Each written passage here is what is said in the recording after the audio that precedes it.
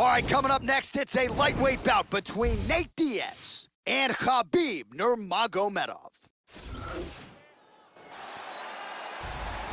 Okay, you ready? You ready? And we are underway.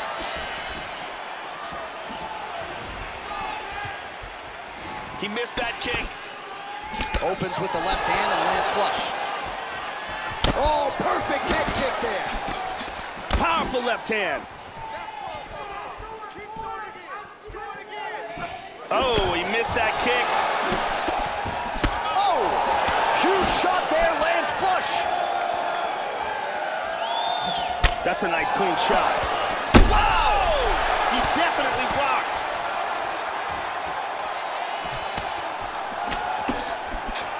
Hit him hard with that hook.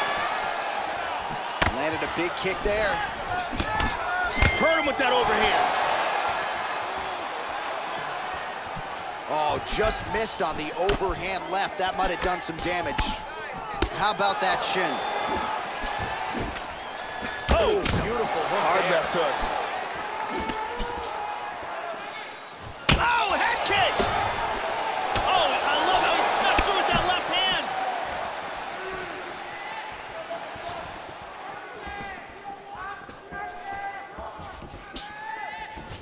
Keeps going back to that jab, keeps throwing that jab, but unable to land. Ooh, blocks the shot. Just missed on the front kick there.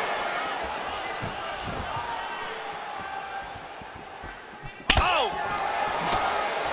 Well, his opponent's got the read now, Joe, as he lands the punch to the head. He's got to change up his striking pattern and the tempo, or he's going to continue to be vulnerable to that count. Now he goes for the single leg. Nice takedown. Under 2 minutes now to go in round one. He transitions back to half guard.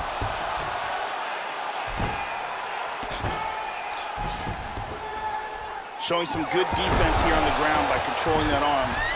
And he is back up to his feet.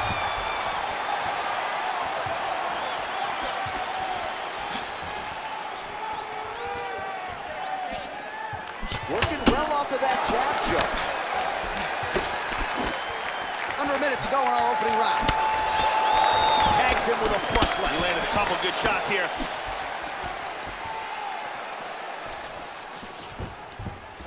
The right hand just misses. Oh! Big shot! He's got him hurt here. Big left.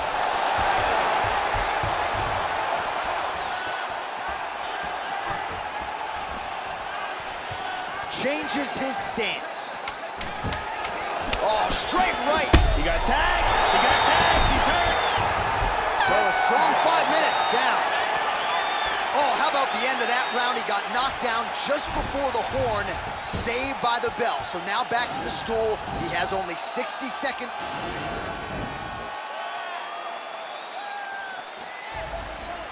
Okay, round two, you ready? You ready? Second round here. He's definitely going to want to start this round off fast to try to pick up. Oh! Body kick. He's got him hurt here.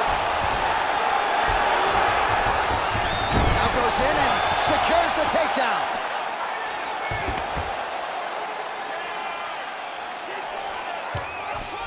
Full guard here. And there's one leg over. He's almost mounted him here. He's got it. He's mounted him. Showing good defense here, controlling that arm, keeping him from hitting him. Gets the elbow up into the target. We show you the total strikes. Oh, a nice straight there by Diaz. Great exchanges. Oh, he left his head wide open to absorb that straight hand. He has shown a vulnerability here by leaning in right into his opponent's head. He's hurt here.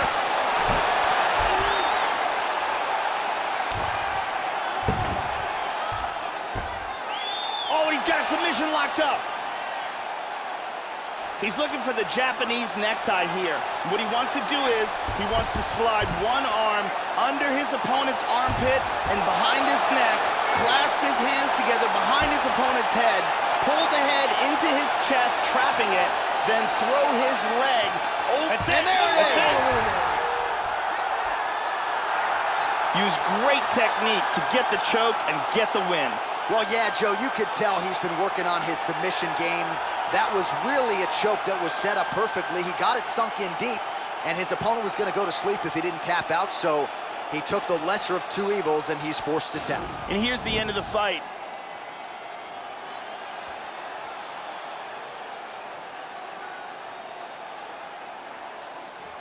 And here it is again, absolutely perfectly executed.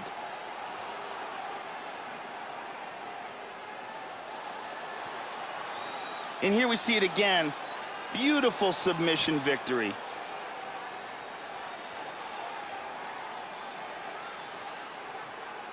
So a seminal moment for him here tonight, Joe Rogan, as he gets the win by way of submission.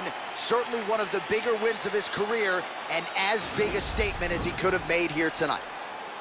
Ladies and gentlemen, referee Dan Moriarty's going to stop for this contest at 2 minutes, 10 seconds of round number 2. Declaring the winner by tap out, Nate Diaz! So Nate Diaz still getting the job done deep into his second decade as a professional mixed martial arts fighter. A lot of people thought from a matchup standpoint that this one wouldn't go his way here tonight, but Nate Diaz finds a way yet again, and I just think for a lot of lightweights and even welterweights, they just can't deal with the boxing skills, the toughness, the never say die attitude. Nate Diaz getting it done in a big way here tonight.